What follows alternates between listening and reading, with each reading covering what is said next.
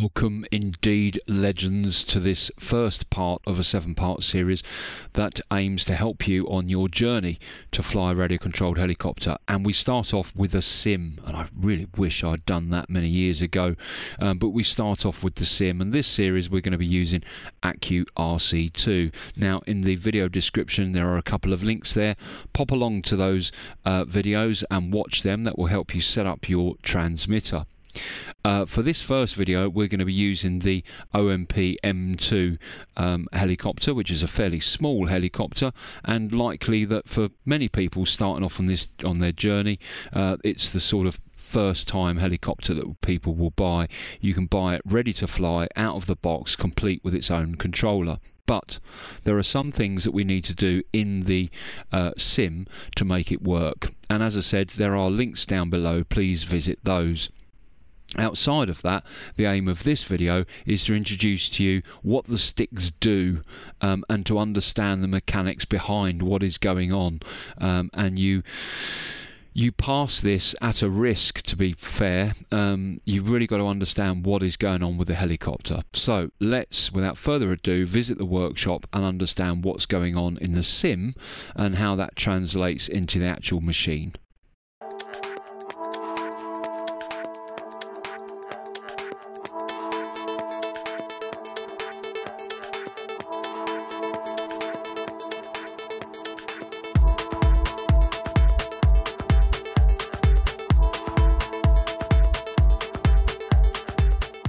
So here we are in the workshop now, and there is our OMP M2 Hobby. Lovely little thing. Don't let the size of it fool you. It is a beast. OMP M2 Hobby and the S2 Goose Sky, very similar helicopters.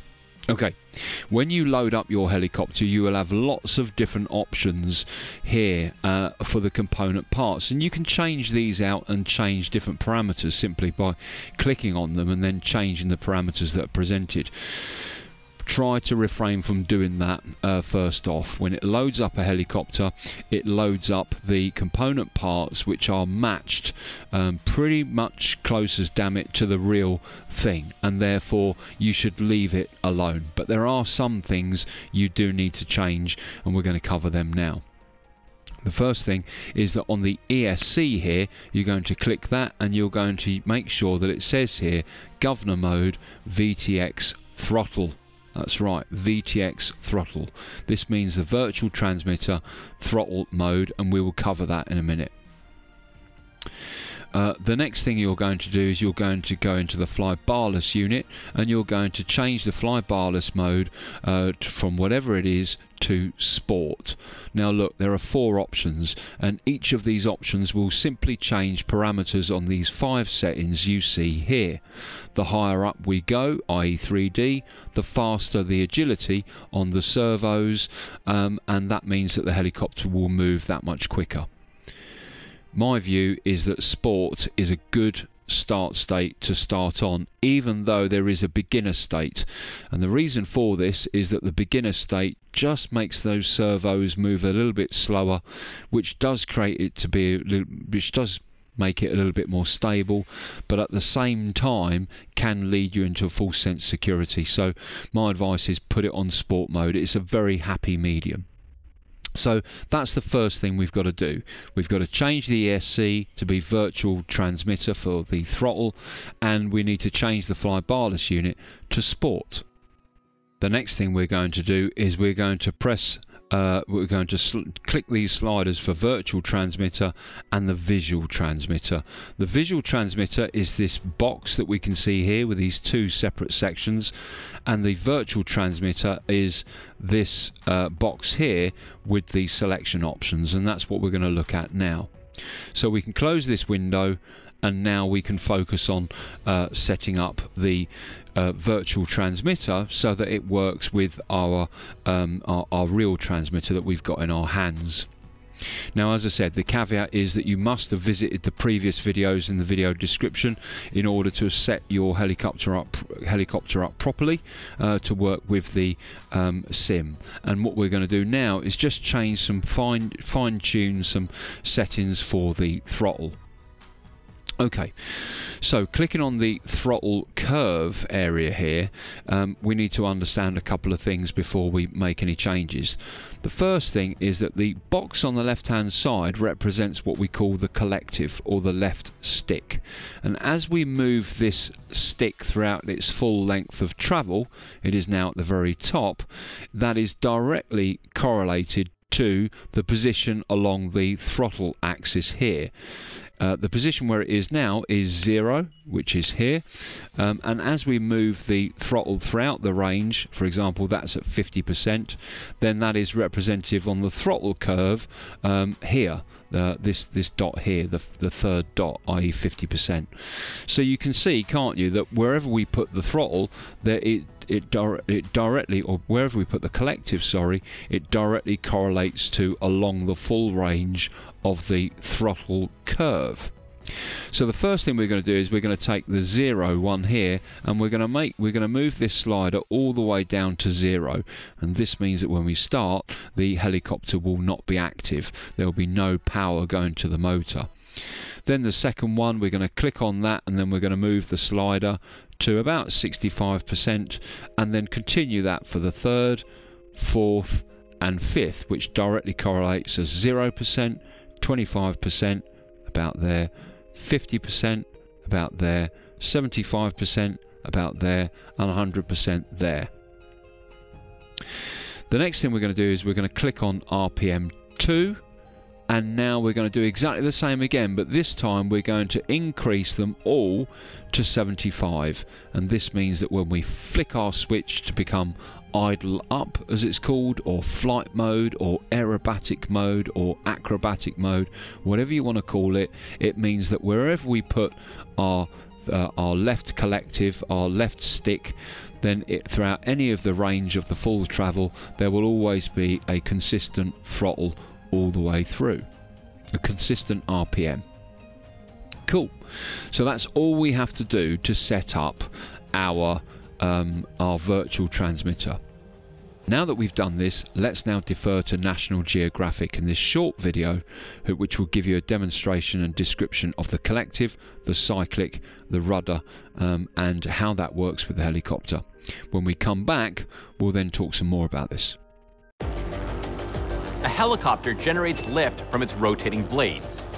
Adjusting the collective pitch changes the angle of all blades simultaneously, allowing the helicopter to increase or decrease in altitude.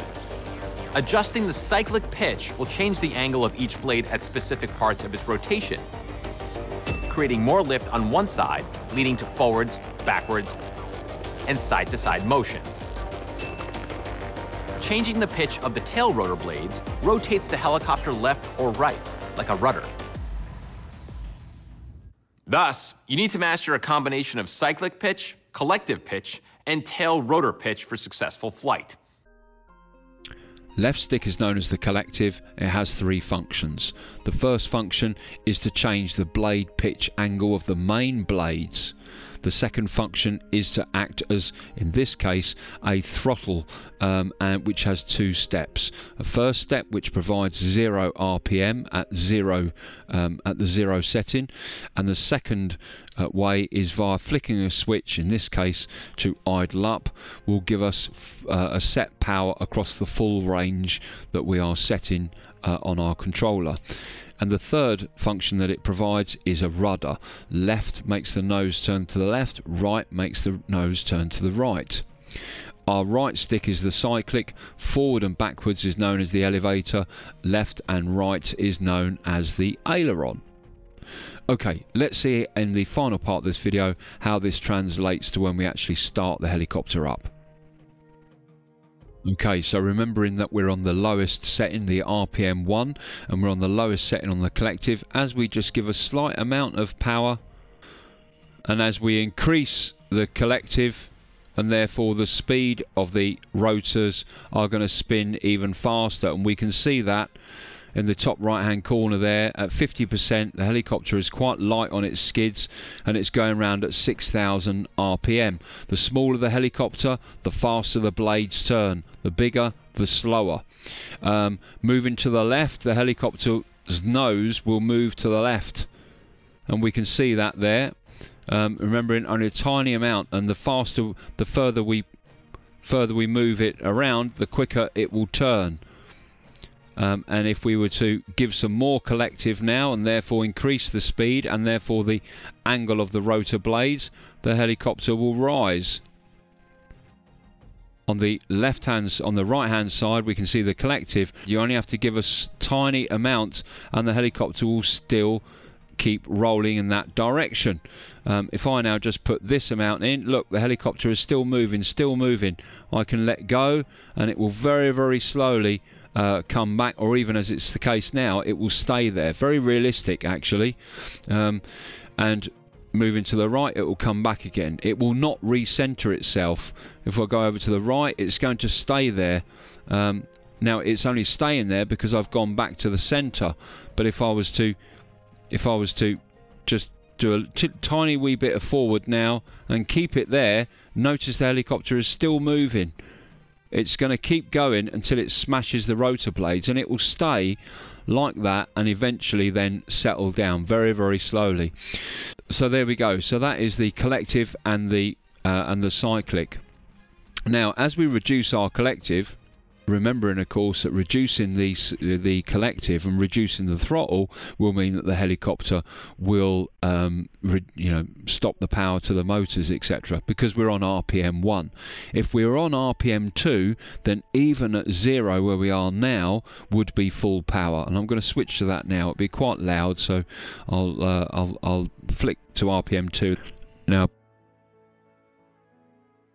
A point to note was that it was quite loud, and you heard that sort of thump that it was given, because the rotors were moving around at full power at full negative pitch, minus 11 degrees for example, and that's what that noise is. It's the air being beaten into submission. This helicopter is not going to turn itself off until we change back to the RPM 1 mode or flight mode. So there we go. Now you know what does what. Now you know what does what.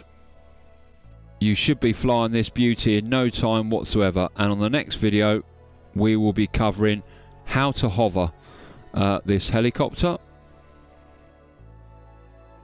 And at the end of that video, you should have all the understanding you need to be able to hover your helicopter, which is the absolute most important aspect of flying any helicopter, is being able to hover it. If you can hover it, then you can pretty much put it wherever it is that you need it to be. If you can't hover a helicopter, there's no point progressing. Hovering is the most important lesson to understand, on top of the basic fundamentals of what is happening mechanically and our controller and the what the two sticks do, the cyclic and selective and collective. Excellent. Join me on part 2 then, where we'll cut straight in and we'll start learning some hovering techniques in different orientations and some top tips to help you along that journey before progressing further in the series. Till next video then, take care. Hope that was useful. Bye bye.